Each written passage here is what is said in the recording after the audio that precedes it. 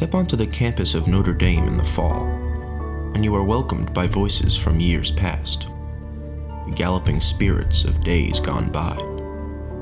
Look around, and you are reminded often that tradition never graduates. Academic services are only one of the many resources that have led to success for the Notre Dame men's lacrosse team. Being a student athlete anywhere, obviously you have a lot to offer to an employer. You have a lot of transferable skills that are going to make you a great professional, a great team player, a great leader within an organization.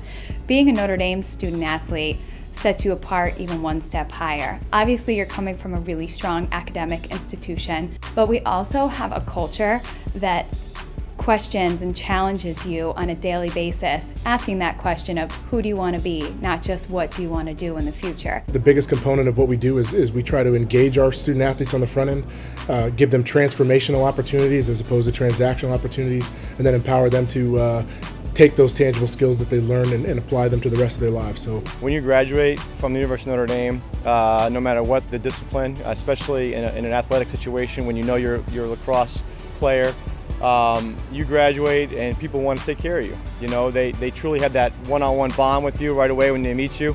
They understand that you are part of the university, and no matter what year you graduated, everyone wants to try to give back and help each other. Very often people will talk about the Notre Dame Network or an alumni network. You won't really hear Notre Dame graduates refer to it as a network very often. We refer to it as the Notre Dame family. And with family, there comes a little bit more cohesiveness, a little bit stronger of a connection. Well, one of the things that Notre Dame is known for is family.